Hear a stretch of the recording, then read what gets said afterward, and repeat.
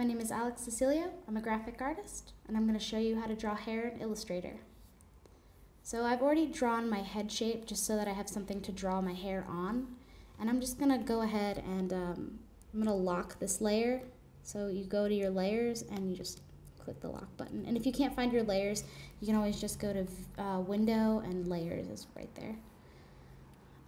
So what I'm going to do is draw the hair. Now, the trick to using Illustrator is you're going to want to draw your hair in sections.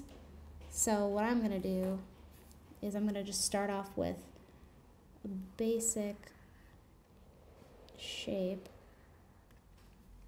And if you've got a pen tablet, this makes it a little bit easier.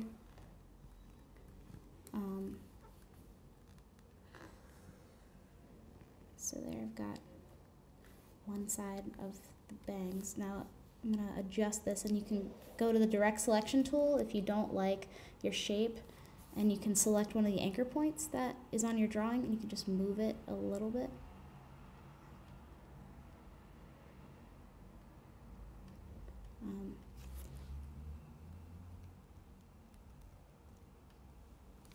Actually, I'm just going to make it so that, there we go, it's connected.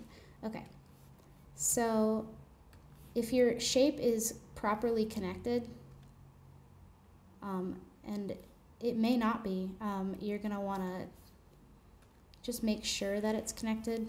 And then I'm going to actually redraw this because you're just going to want it in one. I'll use the mouse just because. Okay, so I'll just make a basic shape, and this shape I'm going to actually shrink it down. And the way you know that your shape is connected, when you click it and you fill it, it actually fills it with color. So just remember that. Now I'm going to actually lock this layer and hide it. And the way you hide your layer is just to select this button, which will have an eye showing if it's showing, and if it's not, it'll be invisible. And then so I'm going to create another layer and put it underneath the head and start drawing my hair. Now I'm going to give this person a very basic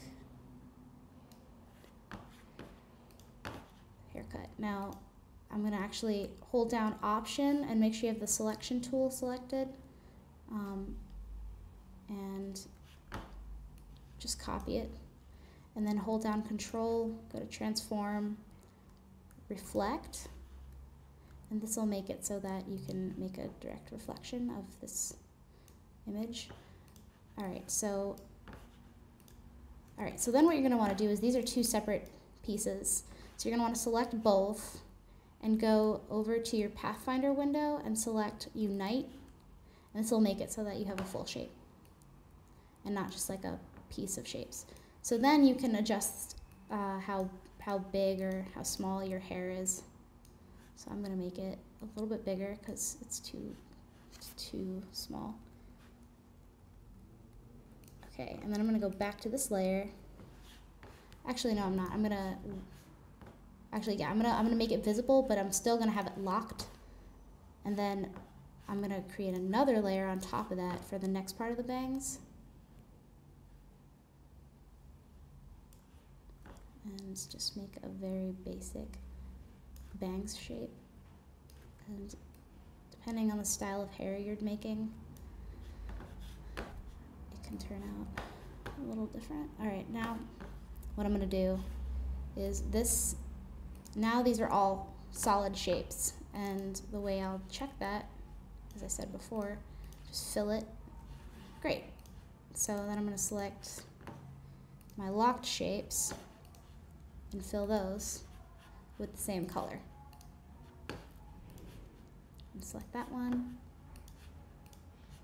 Okay, so you still have this problem of the head is the same color as the hair, and that can probably frustrate you a little bit. So easy to fix. Unlock your head and select the ellipse and just fill it with the color you want. Oops. And actually what I think I've done here is, yep, and now you've got your basic hair shape. And that is how you draw hair in Illustrator. My name is Cecilio. Thank you.